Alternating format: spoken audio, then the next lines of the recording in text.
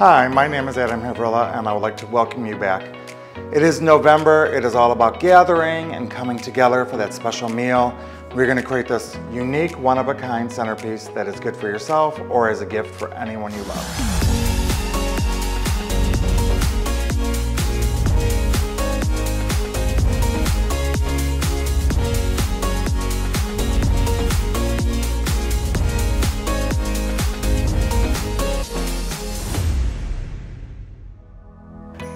The things we're going to use for this design is just whatever casserole dish you have at home, or you can go buy one because remember this is going to be a gift. So I actually picked this up at a thrift store, don't tell them, but it's cute, so it works. It's autumn. Of course our flowers. A brick of floral foam, wet floral foam. You can get this at the store, you can get this at a craft store, pretty much wherever will sell this that has flowers. And then some water. I already added the nutrients to the water to just show you how to actually soak this. This is extremely important, and I know there's a lot of you who don't know how to do it, so we're gonna do it. First thing you're gonna do is cut it to fit size. It doesn't have to be perfect because we're covering it, so as you can see, that fits in, but I need another little wedge. So that's dry, it'll fit in perfectly. What you don't want to do is you don't want to pour water over the top, you don't want to push it in the water. What we need to do is just let it float down in the water on itself. As you see, it'll change colors as it goes. This ensures that it's completely saturated and it'll keep your flowers alive much, much longer.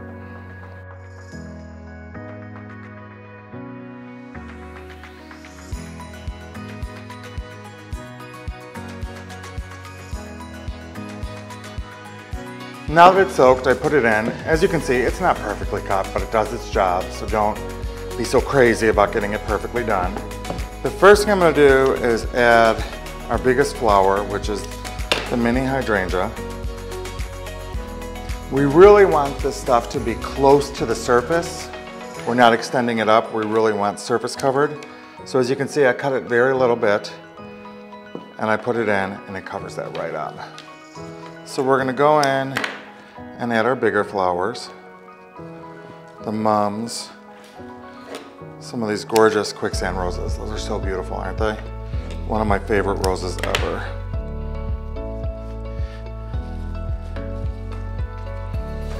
And as you can see, I'm creating somewhat of a pattern.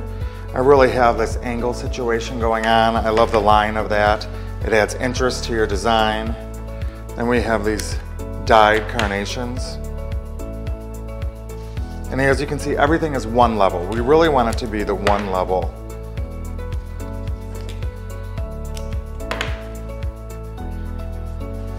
All right, it's looking good so far, don't you think? Next, let's add our mums. So these, we're gonna pop these right off the stem. These are what we call laterals. Let's pop those right off. So then we have a lot of insertions. I've had somebody ask me why I throw stuff on the ground. It's not realistic in your home. I do it because I'm in a film studio. If you don't want to do it in your home, that's your business. But it doesn't matter. You could put it on the ground and pick it up later. All right, for our mums, we're going to create different lines. And you notice I'm giving everything a fresh cut.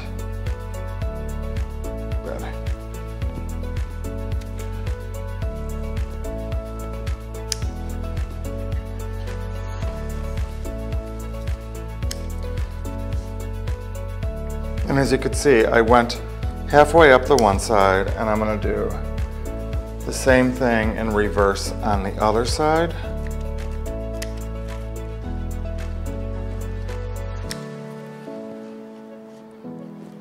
And you can see how fast this is going, right?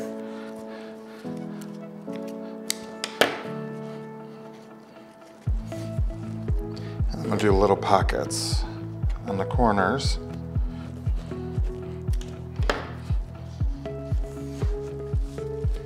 My inspiration for this one was, it never fails, you're going to someone's home for the holidays and it's all about gathering. And some people who are a little control freak, like myself, I'm the first to say, no, don't bring anything. I want to make sure everything's right. But then you want to bring flowers to their home, and the table is just full of containers of food, right? Everywhere is food, food, food.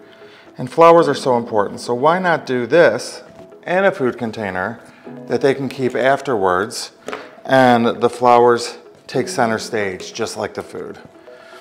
I do this for all home parties I go to where there's going to be lots and lots of food. I just put it in a special little container that they can keep afterwards, and then it's beautiful for them. Our stock, we're going to do the same thing we just did with the palms.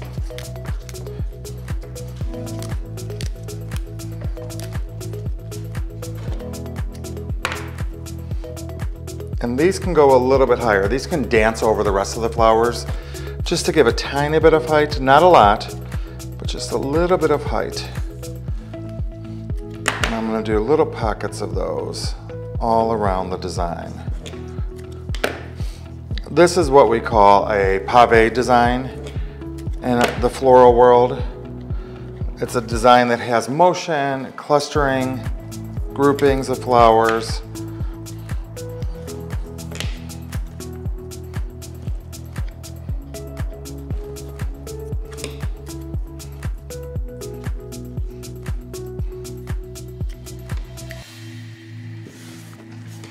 And we're going to do the same thing with the Austrameria. So here's the thing, like with lilies and Austrameria, anything that needs to open, you really want to pick up this bouquet 2 or 3 days ahead of time, so that way they fully open. Because as you know, when you first pick it up in the store, these aren't open yet, they're very tight, but give it a couple of days ahead of time, and you can do this and it'll be fine. And that way all of your blooms look perfectly open. These I'm just going to do groupings of these in as well.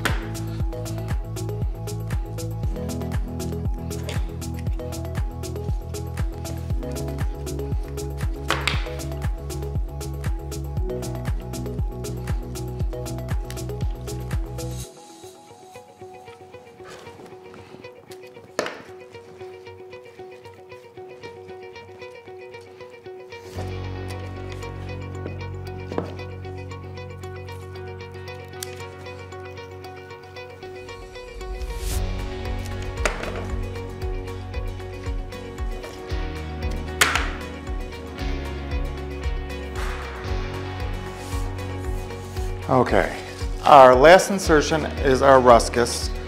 We're going to cut it into little pieces about that size. We don't need this big stem, but we also don't want to throw a lot of it away. We want to make sure we get this gorgeous brown interwoven to carry this brown through. So go ahead and cut those all.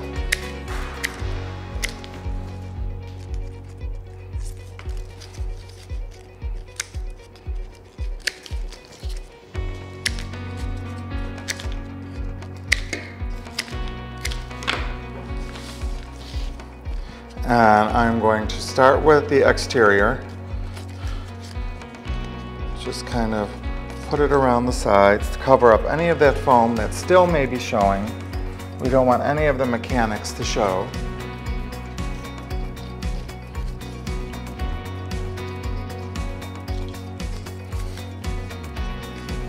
And wouldn't this be the perfect accompaniment to the dinner table full of food and their casserole dishes? Now you have something of flowers in there and it blends out to everything, and the company has it to keep.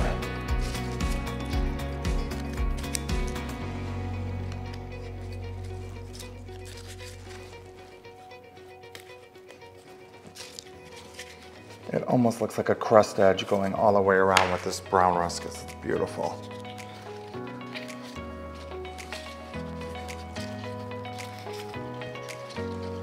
How pretty, right? And our final add-on we're going to do is, of course, I got some gold utensils, just like if it was at a table. And we're gonna put these right into there. And then they can keep these as well. And it just completes the whole look. So this is my take on a holiday gathering centerpiece idea. I hope you guys love it. Give it as a gift, keep it for yourself, whatever you want. I know you're gonna have a good time with it. Remember to like and subscribe, and we will see you next month, December. Have a good one.